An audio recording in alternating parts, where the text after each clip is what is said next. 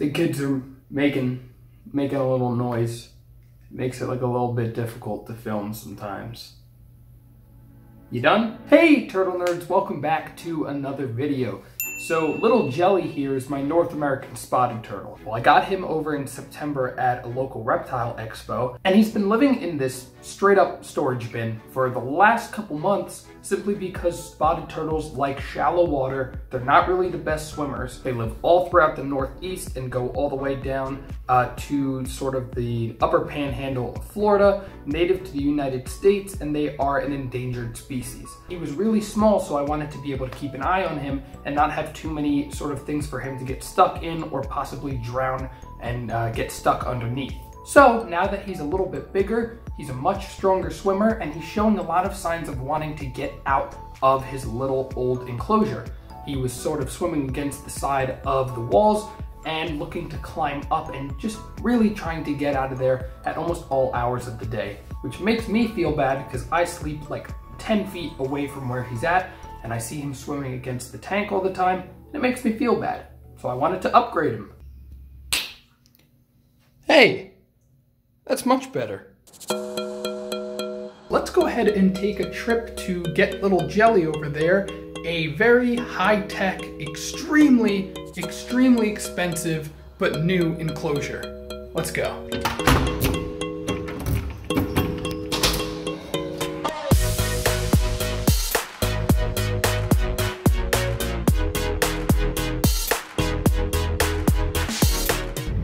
That's it.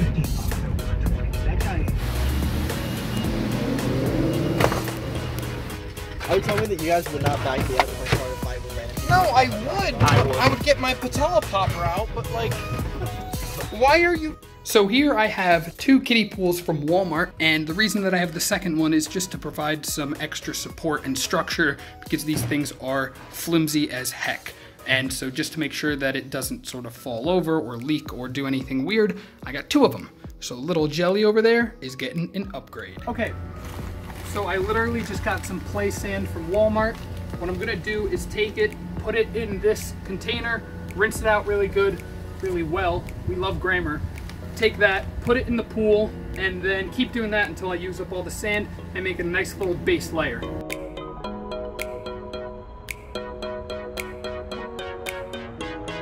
So you can see all this cloudy water and all this garbage. You really want to rinse this super well and make sure that all of it comes out. I am lucky enough to have something with handles, so the cruddy water floats to the top and then comes out both sides. And basically I'll just do this until it runs clear. As we can see, after just a couple of minutes, if you get in here, you can see all the way down to my hand and it's starting to run clear. So I'm gonna probably let this run for another 1 to 2 minutes, and then it will be ready to go in the mini pond. This sand and the pool cost me $15 for this, the sand, and a half gallon of Yoo-Hoo chocolate milk.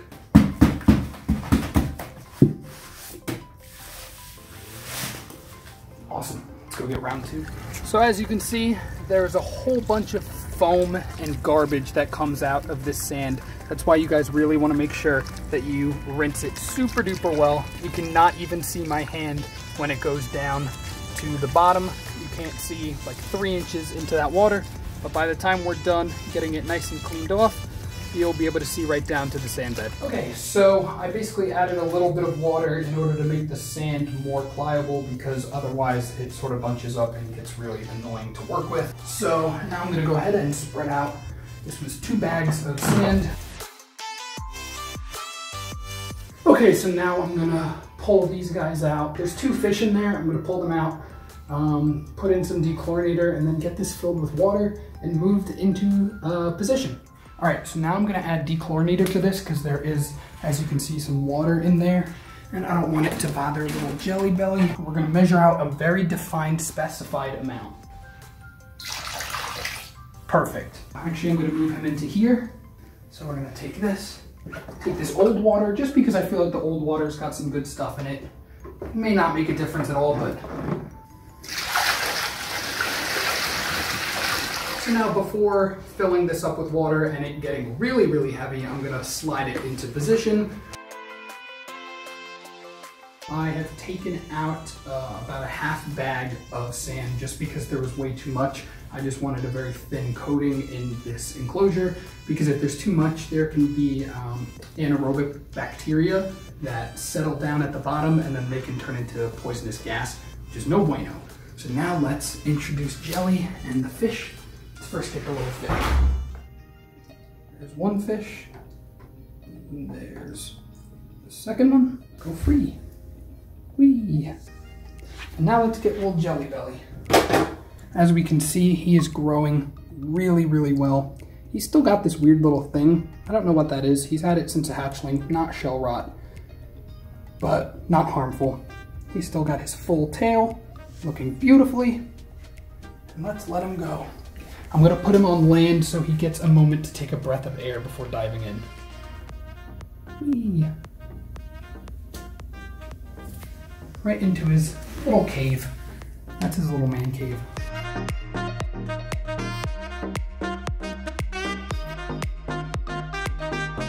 And as we can see, the water is just high enough so he goes on his back 2 legs and can come up and get a breath of air.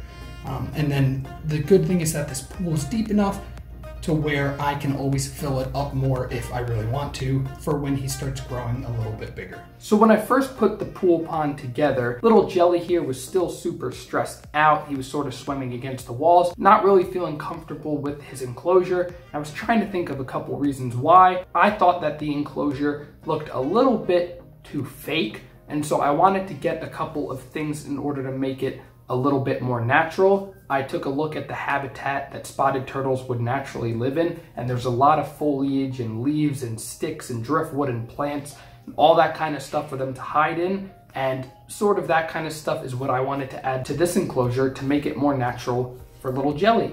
And sure enough, when I started adding the leaves and whatnot, he started to get a lot more comfortable, and now he enjoys chilling out in there and sort of feels a lot more secure hidden underneath all of the leaves. So in order to make this more natural, I picked up some driftwood from the side of the road. I am literally walking back from work next to a busy road, so sorry about the audio, but I found this sweet as heck piece of driftwood that had bark peeling off of it. I peeled the rest off, and it looks beautiful.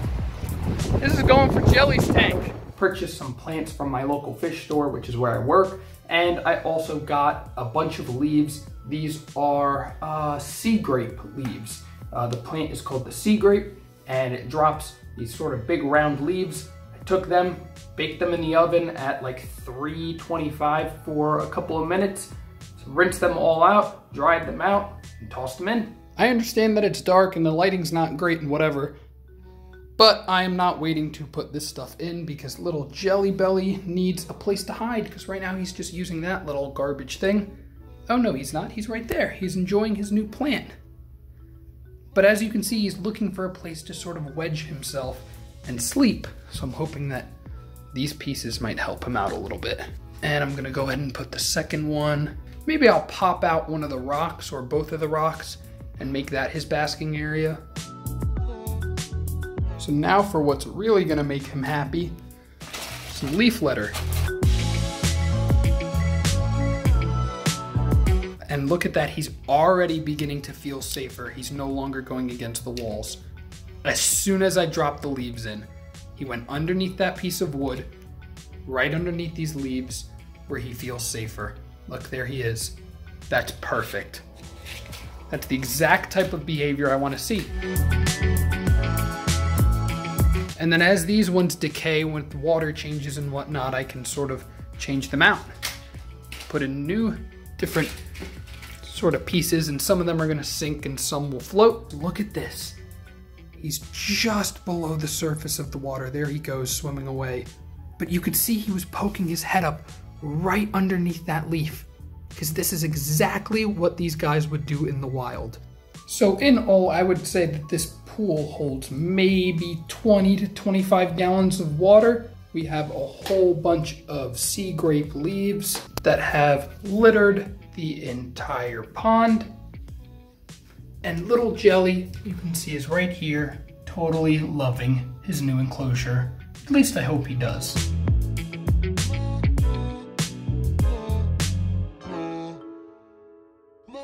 I have this 125 watt mercury vapor bulb, and it is blasting onto this piece of driftwood that I found along with this one on the side of the road.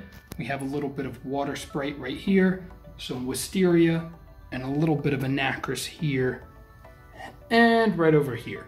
This is an Aqueon internal filter. I forget the exact name, but it filters up to, I believe, 40 gallons of water, something like that. Just something to circulate and clean up the water a little bit. There's little Jelly. Hi, buddy. I hope you like your new pond. And I also tossed in a bunch of guppies who have already begun breeding, and there's a couple of fries somewhere, but usually they hang out like over here or over here in the leaves. Here are all those little guppies. And here's little Jelly.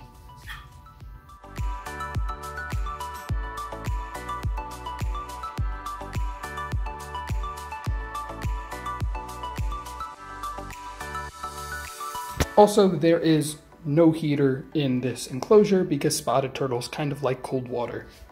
And here are some of the guppy fry I was talking about. Hello, babies. You guys will be next week's video, don't worry. He's never done this before. Hi, buddy. That's not where the basking light is. It's over there. He was just basking this morning for the first time as well. Oh, are you taking my advice? Ooh. What a nugget. So thank you guys so much for watching. If you want to see more of the stuff that I'm doing, please hit the subscribe button. Turn on the little bell notification thingy if you want to get notified of when I make a new video. Jelly thanks you, I thank you, and I will see you all in the next one.